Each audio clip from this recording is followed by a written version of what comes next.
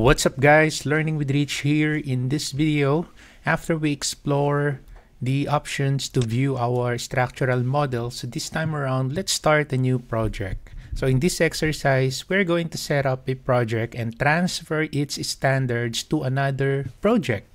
Okay, so let's do this. To start a new project, you need to create a new project and use a template. So let's select here new. And then from the template file, I'm going to use here structural template. So let's select this one and then make sure create new projects is selected, although it's already the default settings. And then I'll just need to select here OK.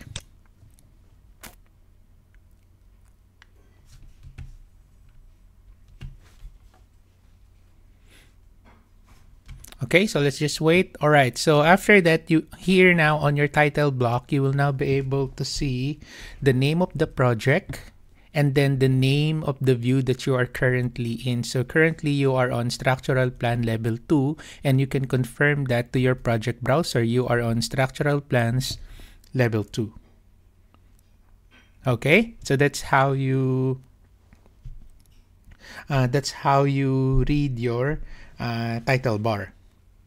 Okay, so now the next thing that we will be doing is we're going to organize our project browser. So take note that you can change the way your project browser looks like. So you just need to modify the browser organization. So how to modify the browser organization? So what you do is you can right click the views all, just right click that, and then you can see here the browser organization. So you can click this one, and then as you can see, the setting here currently of your views is set to all. Okay, so what you are going to do is you can change. Okay, so let's say, for example, you want to see the discipline view. So the settings of the discipline can be found here if you click the edit and then you go to grouping and sorting tab. So you click that and then you can see now the settings of your discipline. So the first one to be shown here on the project browser is the discipline, and then followed by family and type in ascending order of the view name. Okay, so let's select here OK, and then if I select here apply and then OK, this is now how it looks like. So it shows the discipline and then the family and type. Okay, so that's how you change it. You can also create your settings for the browser organization when it comes to view. You can create a new one, and then you can edit an existing settings, or you can just use the default settings. Okay, now the next thing that I'm going to do here is I'm just gonna cancel this one. I'm going to modify the browser organization. Okay, so I'm gonna right click browser organization. So here I'm going to select edit. Okay, right, and then after that, let me just here on the filtering, you can change this by selecting here, let's say structural by discipline, and then I want this to be equal to structural. Okay, discipline equal to structural, and then I'll just select here OK. Then OK. All right, so that's now the filter of my browser organization. Okay, so you can play around. So the next thing that I'm gonna do here is I'm going to specify the project information. So the project information can be found here on the Manage tab, and then on the Settings panel, you can see here your project information tool. Okay, so what you can do here is you can click that, and then here you can specify the project information. So let's say, for example, I want to put the name here. So this is like learning. So this is the learning with Rich. And then the organization description, let's say LWR, building name, LWR building. So we needed this whenever you set up the project. So you need to get this information from your manager or from your BIM lead if you are not the BIM manager. So, okay, so what else? So you can also specify here the root analysis settings. You can click edit. And then you can specify these settings. So Revit will never consider the following as obstacle. So by default here, your door will not be the obstacle here, but you can add here. Okay, you can add. All right, so I'm just going to select here. Okay, now for the project issue date. So let's say, for example, today is June 30, 2024. And then the status of the project. So let's say work in progress, and then the owner is Rich Corp. The address, you need to click the ellipsis button. So let's say the address is 111 McInnes, let's say Parkway,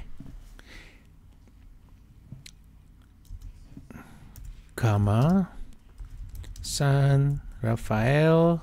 Enter for another line. California 94903. Enter. USA. Enter. Delete. Okay, and then after that, select here OK. So that's now the address, and then this one is LWR Training Center. And then the project number is ABC-01-A. Okay? And then after that, just select OK.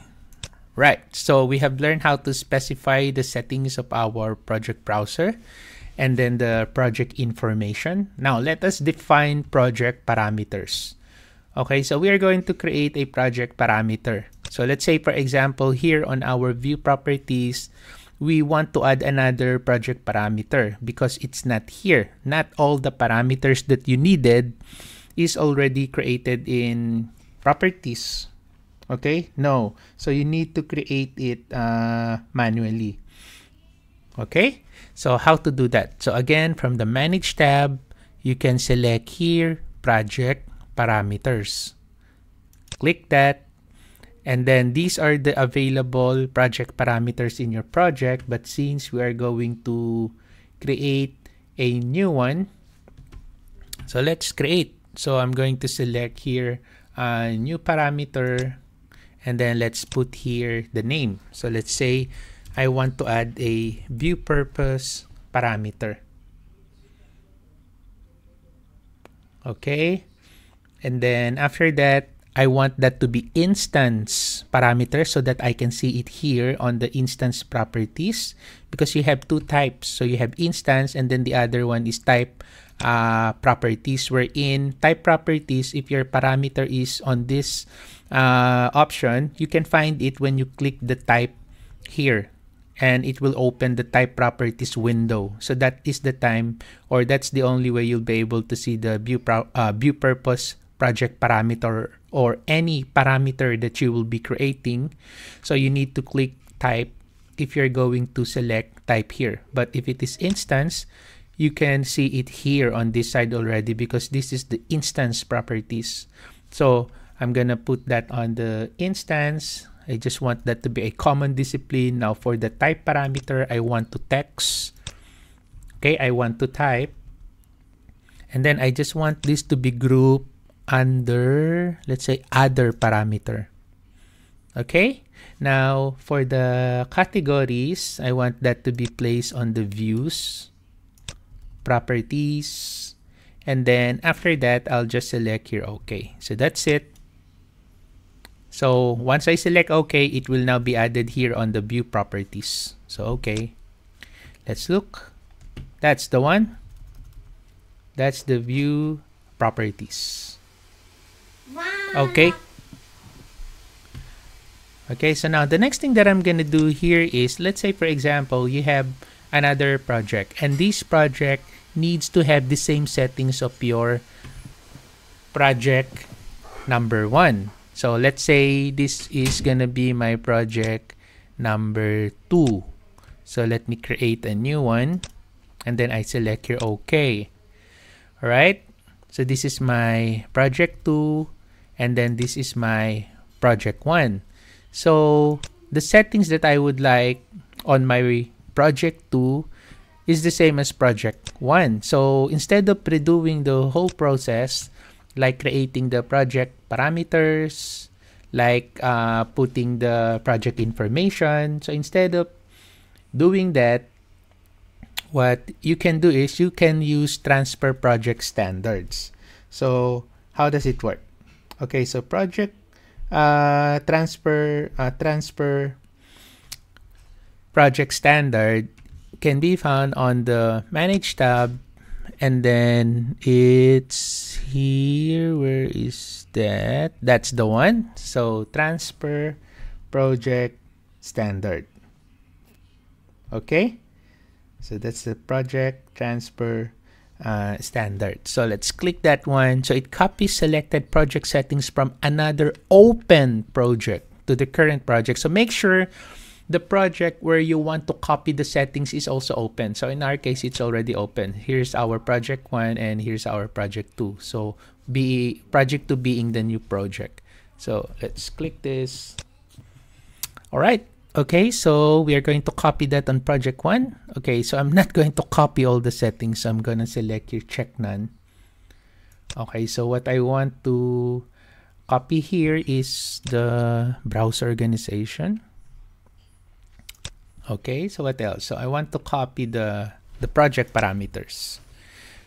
Project parameters. Okay, and that's it. And then I'll select OK. And then you will now be able to see this.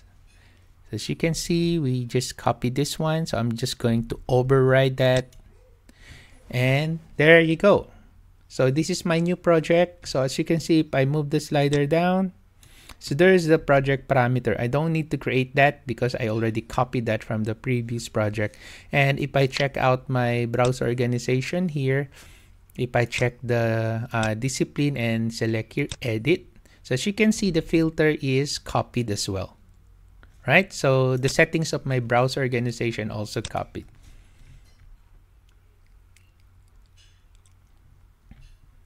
Okay, and let's also check the project information. Did we copy the project information? No. So we didn't copy the project information. So let's try doing that as well. Let's copy that. Transfer project standards from project 1, check none. Do we have project information here? We have. Okay. Override. Okay, let's check it out. Project information. There you go. Right? Okay. So basically, that's the basic way of setting up your project. Of course, there's a lot of things that you need to consider, but since you are just starting using Revit, so that's the basic way. So you will now be able to start doing your project. Okay, so next video, we are going to add levels. Thank you for watching, guys. Have a nice day.